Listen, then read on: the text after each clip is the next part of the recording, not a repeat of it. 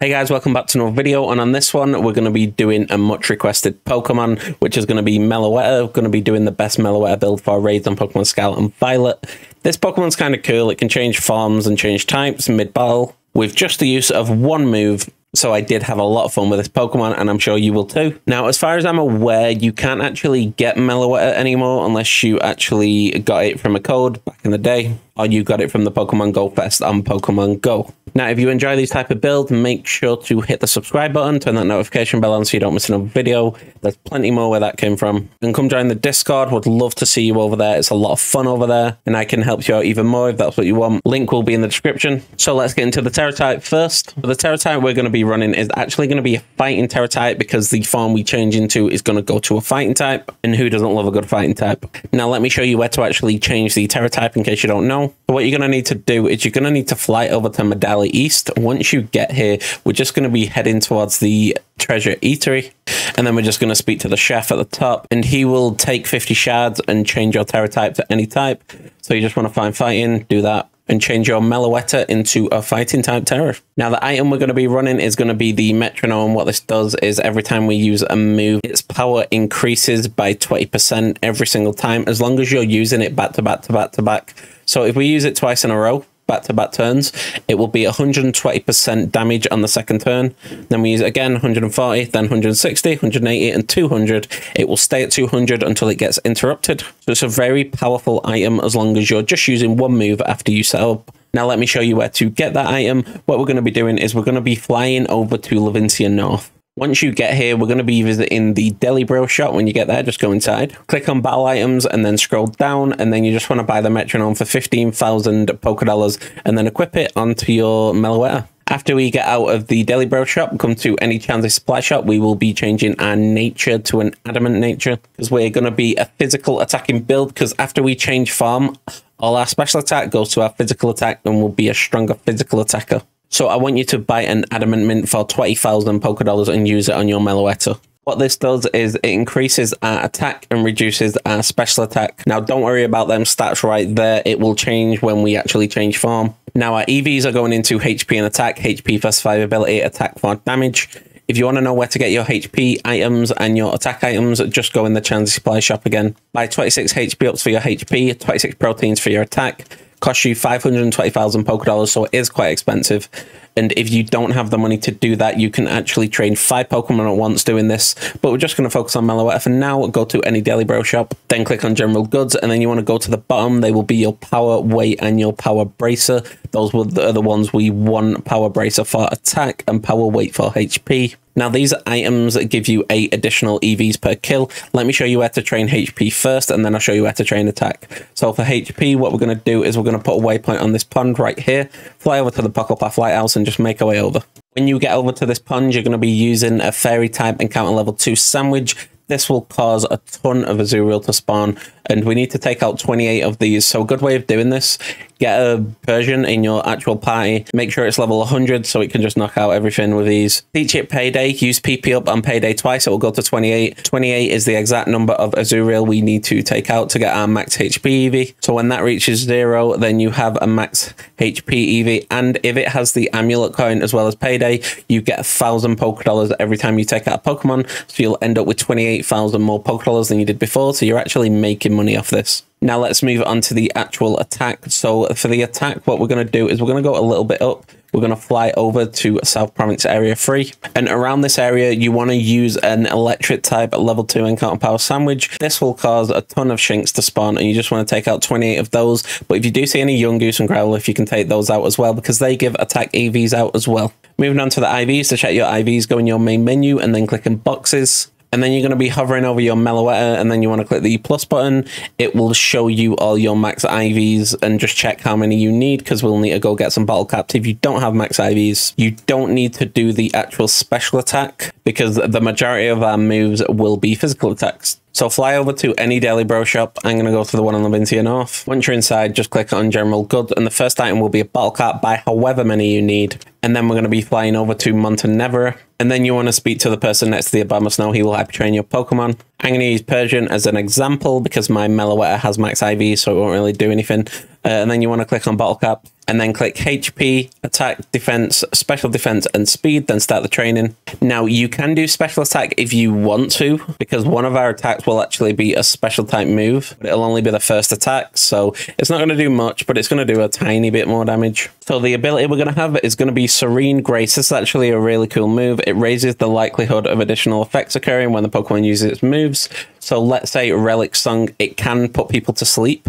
With this ability, it's got a better chance of putting people to sleep because it's an added effect. If you like this video so far, smash that like button. It does go a long way. Let's move on to the moveset. So for the moveset, we're going to have Drain Punch, Sleep Talk, Swords Dance, and Relic Song. Drain Punch is going to be our main move. It's going to do a ton of damage, and it's just going to keep us alive all raid because we are draining health from our opponent. And because after we change form, we're a fighting type, we do get stabbed from it. Sleep Talk, I put that in there for a bit of fun. There's a lot of raid Pokemon that actually put you to sleep. And for a change, I thought I'd use Sleep Talk. Might be a bit interesting if we do get put to sleep. Third move is going to be Swords Dance. It's going to be our strongest setup move. It raises our physical attack by 2 stages every time we use it. Our last move is Relic Song. This actually changes us from this to the fighting form. So the Pokemon will change its hair to like red and curly. Looks cool. And we will actually go to a fighting type. It's actually quite a powerful move just in general, and it can put people to sleep. So we can actually set up while they're sleeping if all goes to plan. If you do feel like you need more Drain Punches, though, just add a couple of PP ups there.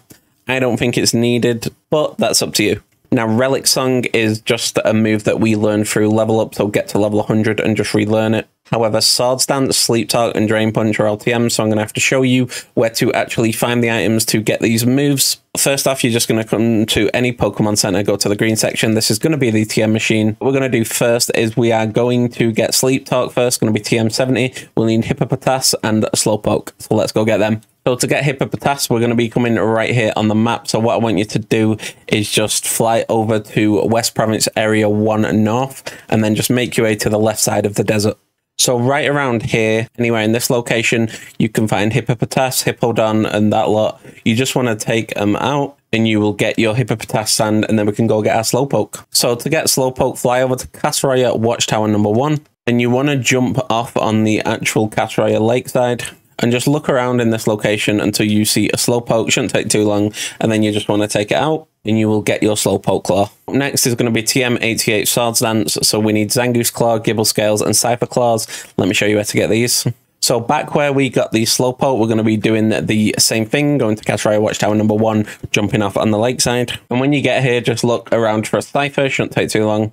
There's one right there. We're just going to take that out, and then we'll get our Cypher Claw. Moving on to the Gibble, I'll fly over to Alphanada. And then we're just going to be going to that cave right over there. Once you're in here, just follow the path until you see a Gibble or a Goodbye. They're normally in families together. Don't jump off, there's no point, just follow the path slowly. If you get to this point where the cave's going to end, just go back and go back up. Normally you'll find it on the way down, but if you get unlucky, then you might have to go up and down a couple of times. So there's a family right there. We're just going to take them out, and that will get us our Gibble Scales. Moving on to Zangoose, what we're going to need to do is come right here on the map. So fly over to the shrine, make your way over on the next nearest location. When you get to the top, just look out for a Zangoose. They can be quite hard to find sometimes, so you might need to make an Encounter Power normal type sandwich. Luckily, that's not the case. We found one almost straight away.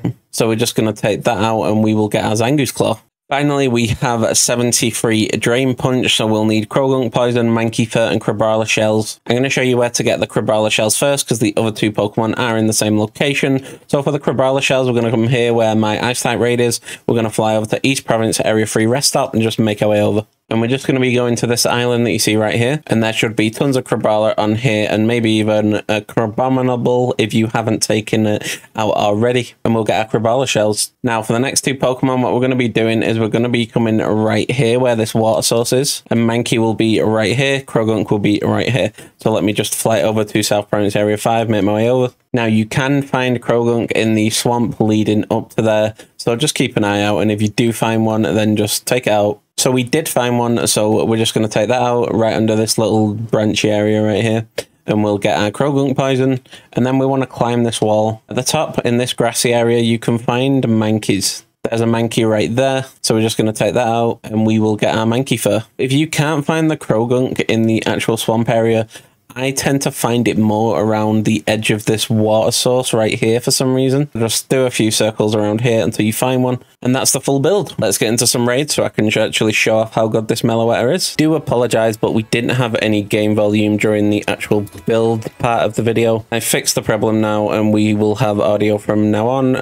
Again, I do apologize. Let's get into the first raid though. It's a steel type 6-star Lycanroc. Let's get straight into it. Them green eyes and the crystallization mirrors are pretty cool. So first up, we're going to use Relic Song. He taunts us, that's fine. So we do hit him with a Relic Song, and as you can see right now, we do change form into our fighting form. The only problem is we're still under the taunt, so we can't actually set up yet, so we're just going to use Drain Punch. I'm just going to use a Go All Out Cheer, why not? We're not going to be doing too much damage anyway until we use Swords Dance. And his Rock Slide is actually neutral against us now because we're a fighting type. So we're going to use Swords Dance here, raise that attack by 2 stages.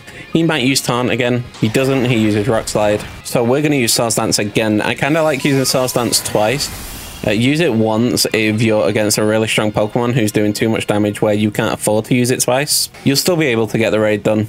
And after you use the Swords Dance once or twice, we're just going to go back to Drain Punch, and we're just going to use it all raid. Look at that, a lot of damage, and we go back to full health every single time. He nullifies the stat changes on our side. That is very unfortunate. We've only had 1 attack, and then uses Taunt. So that is very unfortunate, but we can Terrestrialize now, so we're going to do that. So we have Terrestrialized, and now we are not a normal type anymore, just pure fighting. The shield goes up. So we use Drain Punch again. It's doing quite a decent amount of damage to that shield. And because we're stacking our metronome up now, I don't think I'm going to use Swords Dance when we actually get the chance. I'm just going to let that actual metronome do its job. We're just going to get stronger every single turn, gain more health every single turn, do more damage every single turn. It's going to be amazing. So we use Drain Punch again and break that shield. There's the shield going down. And then we hit him with another Drain Punch after the shield goes down. I don't think this will finish him off. Oh, it does finish him off. Oh, it was a critical hit. That's amazing. And we have 3 Drain Punches left, and we have finished him off. And it was going quite bad, that raid, in terms of him nullifying as soon as we used both our Swords Dance, him using Taunt, all that stuff. And we still had 3 left. So let's move on to the second raid. So this one's going to be a bit more difficult because it does have Play Rough, and it's a Fairy type. But it's going to be a 6-star normal type Mimikyu. Let's see how it goes. So I'm going to use Swords Dance first instead of using Relic Dance first, because we are not weak to Play Rough at the minute. He hits us with a Play Rough, don't decrease our attack. Yay. We're going to use Swords Dance a second time. He hits us with another Play Rough. It reduces our attack, so we're going to use it a third time. So now we're on +5. Right, his attacks are very strong now because of that Misty Terrain. But I think we can survive an attack because he doesn't use Swords Dance till later on. So we hit him with the Relic Song and change forms. He hits us with a Play Rough, does about 100 damage. Let's see how much damage Drain Punch does. I'm hoping for a lot of damage. We're on +5 at the minute. So it does a decent amount of damage. We'll just do more and more every single turn now because of our actual metronome. We go back to full health. He hits us with a Play Rough. Can we get the crit? We hit him with another Drain Punch. It takes him below half and takes us back up to full health. He hits us with a Play Rough, and then the shield goes up. Hopefully that Misty Terrain goes soon. He removes negative effects from himself. Please just don't nullify us. He removes negative effects from himself again. We're going to Terrestrialize here and hit him with a Drain Punch. That should take care of his shield, if not most of it. So this is the 3rd Drain Punch in a row, so our metronome will be at 140%. So we do use Drain Punch after we Terrestrialize, and let me just say, Terrestrialize looks amazing on this Pokemon. It suits it so well. We do break the shield in one shot, which is amazing. No matter what happens now, we win. He uses his Swords Dance. I don't think he can even one-hit us with a Swords Dance and Misty Terrain up. No, he can't. And we can just finish him off with a Drain Punch. So there's the last Drain Punch. There's Mimikyu going down, a Pokemon that was super effective against us. And we had over half the time remaining, which is amazing. Meloetta is a beast. Would highly recommend using her if you have her. Now let's move on to that 3rd raid. So for our 3rd raid, we have a 6-star Dark type Haxorus. Let's get straight into it. So this thing does have Dragon Dance. I just don't know when it's going to use it. Or else with the Intimidate coming in clutch. So we're going to hit him with a Relic Song first, because it does have First Impression and Crunch. He uses Crunch. That's going to be not very effective. Big brain plays right there, unless it lowers our defense. Okay, now we're going to use Swords Dance. He uses Outrage, that's fine. We use Swords Dance a second time. He hits us with an Outrage, we go to 150 health. And this is where we start to use Drain Punch. Amazing, the Haxorus has been burnt by Drifloon, I would imagine. We do a lot of damage with Drain Punch, go back up to full health. Haxorus isn't doing any damage here while burnt. Oh, he got a critical hit, never mind. We're going to use Drain Punch again, this should do a lot of damage. Now he's below half, his shield should go up. He hits us with an Outrage, doesn't do too much because of the burn. His shield goes up. Perfect time to terrestrialize and use Drain Punch with our 140% metronome boost. I absolutely love Meloetta, so let's see how much damage it does. Can it take out the shield? Not quite, nearly takes out the full shield, but not quite. We go back to full health though, let's see what he does. He uses Outrage. He hurts himself in Confusion instead of using Dragon Dance. That's funny. He steals some of our Terra Charge, and then we're going to finish him off with one last Drain Punch. We love a bit of Meloetta. Now, I would highly recommend using this Pokemon if you've got it tucked away in home somewhere, or you just have it unbuilt in one of your boxes. And if you don't, then there will be a giveaway on the actual Sunday, and you can have a chance at getting it. So hopefully you guys manage to get your hands on it as soon as possible. Amazing Pokemon. And another amazing Pokemon. We did an Arceus build last week that was so strong. I'm going to put it on screen right now, and I'll catch you on the next one.